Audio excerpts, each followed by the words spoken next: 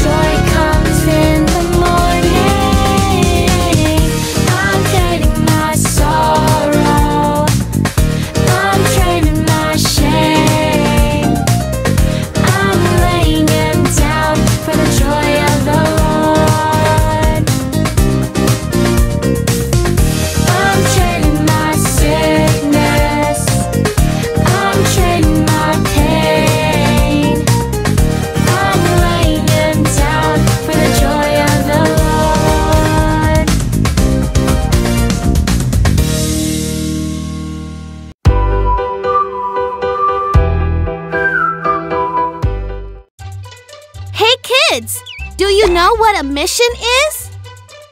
A mission is when someone asks you to do a very important job.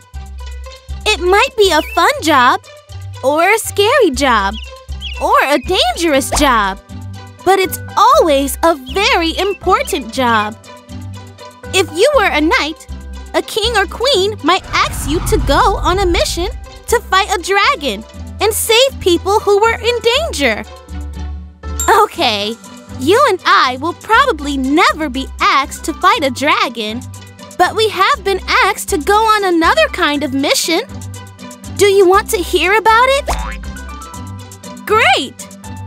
Our story begins with Jesus and 11 of his friends, called disciples. Right before this, Jesus had risen from the dead. His disciples were so happy to have him back with them. But Jesus knew he would be going away again soon.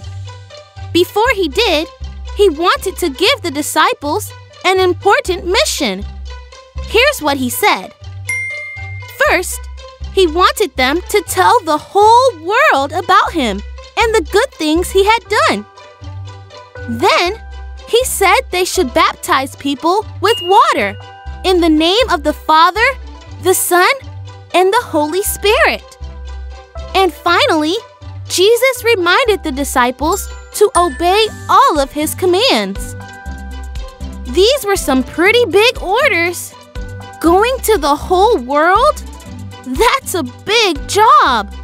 But Jesus said, "Don't worry, I'll be with you." And the cool thing is, Jesus didn't want this mission to be only for his 11 friends. He said this mission was for everyone who follows him, for all time. That means this mission is for you and me too.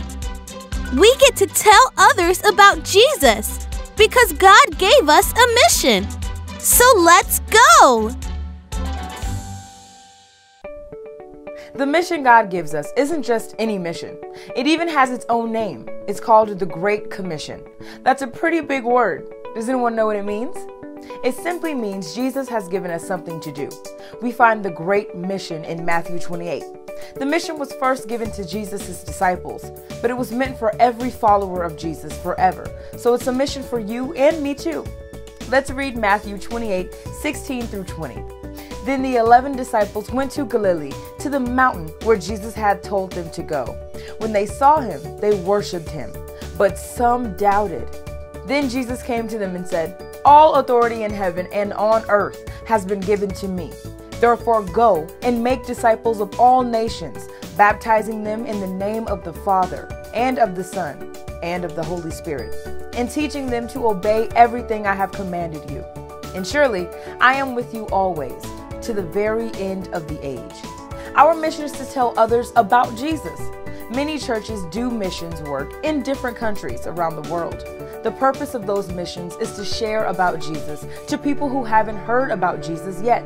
But church missions are just one of the ways we can show Jesus' love to our community and the world.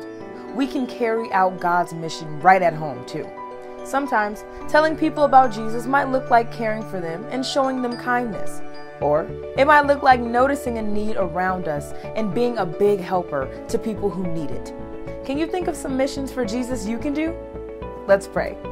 Dear God, we are thankful for this mission you've given us.